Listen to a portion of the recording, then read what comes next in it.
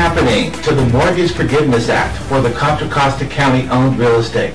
Good day, I'm Tony Shropshire, and this is Rufus with the Tony and Rufus Real Estate team right here in beautiful Antioch, California, and we are here with your Contra Costa County Real Estate Update of the Week. Did you know that the Tax Forgiveness Act on mortgages debts has expired? That's right. It was put into place back in 2007. It expired this last December 31st. So what does this mean? Well, it means if you're trying to short sell a home or if you have a house going to be foreclosed on, you could be staring right down the barrel of a gigantic tax bill that goes something like this. You owe $300,000 on your house and you short sell or foreclose for $200,000, meaning the difference of $100,000 is now taxable income, and you're on the hook with the old Internal Revenue Service. So if you're in a 30% tax bracket, then you have to pay $30,000. Now that hurts. Here's what you need to know. Congress can reinstate the bill and make it retroactive. But at this point, you are in a brave new world when it comes to IRS and short sales and foreclosures.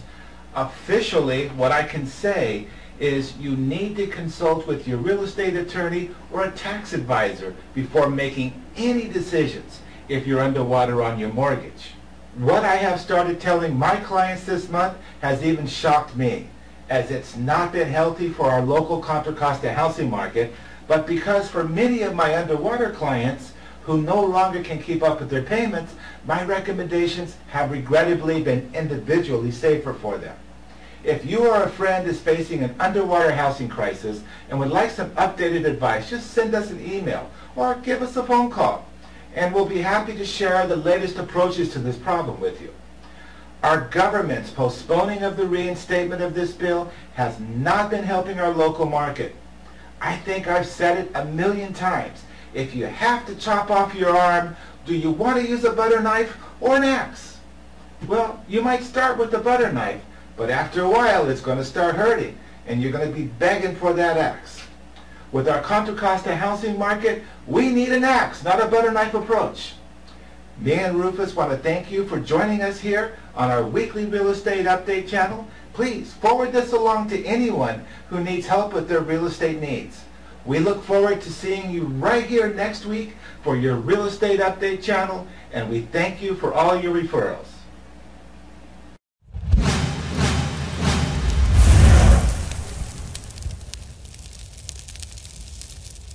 Puppy, why did you take the lollipop out of that jar? Why? But I want a lollipop, puppy. It's okay, puppy. It's okay, Mommy said you can have one. It's not good, why? It's good. Why's not good? Why? Puppy, why it's not good? That's not good. Can you give me a lollipop, puppy? No, now. Oh. But give me a lollipop. What did he say, sweetie? Say yep. Say yep. Now can I have the lollipop?